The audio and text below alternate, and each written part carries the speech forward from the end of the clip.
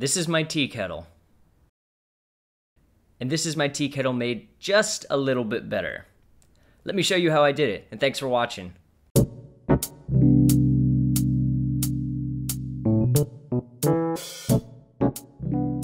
I started off by removing all of the components that I'd be rebuilding, including the handle and the lid holder. I then transferred those dimensions to a piece of paper to have as a cutting reference later on, as well as record all sorts of detailed measurements I'd want to have for these pieces, which might have been overkill. Next, I started my build, and I'm using scrap walnut I have laying around as well as a few strips of maple. Now, I didn't have maple that matched the width of the walnut, so I started off by laminating 2 strips together before moving on to the next step. The next day, I planed down my pieces to the thickness that matched the design that I had in my head. The walnut would be around 1/4 of an inch, and the maple would be about 1/2 an inch.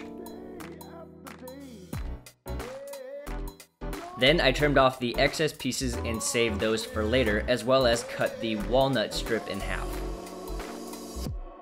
And here's how the design is going to look, with the maple serving as a centerpiece to contrast the outside walnut strips. Then I glued everything up and let it dry overnight. And by the way, the glue I'm using is Type-On 2.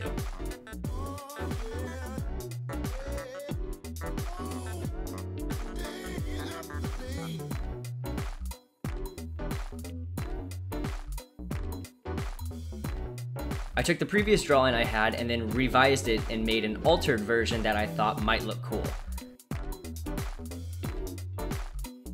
Then I cut out that design, transferred it to the blank, and then roughly cut that out on my bandsaw, which has a huge amount of blade drift that I always need to account for and is kind of annoying.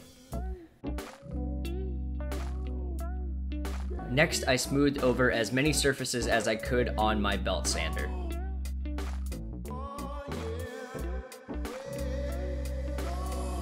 I then clamped my piece inside a vise and used a router bit to give the underside of it a cool profile, followed by wet and dry hand sanding to remove as many burn marks and other imperfections as I could. It's starting to look pretty cool now. Now, I had no idea what I wanted to do with the lid, so I started out by cutting a small piece from the leftovers of my blank. I then drilled a hole and put a screw in it so that I could put it in my drill, and then I used my drill as a sort of makeshift lathe against my belt sander to round it out. It worked, but it was pretty clunky looking, so I went back and started just freehanding some cool geometric shapes until I was left with what I thought was a neat looking cap. I then took my original lid and attached it to one of the scrap pieces of walnut wood that I had cut off earlier, and then just crept up on the overall shape of the circle on the disc sander. That was followed by flattening on the belt sander to help lower the profile. Then after that, I glued these 2 pieces together. Last up was to make a little slot for the handle to slip onto. So to do this, I drilled a bunch of small pilot holes and then incrementally increased the drill bit size until it created one large groove. It worked pretty well, but it took a while.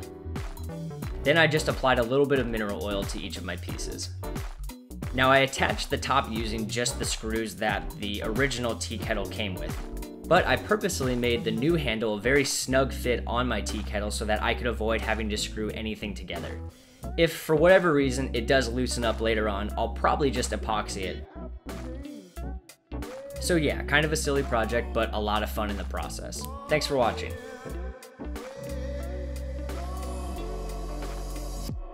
Listen.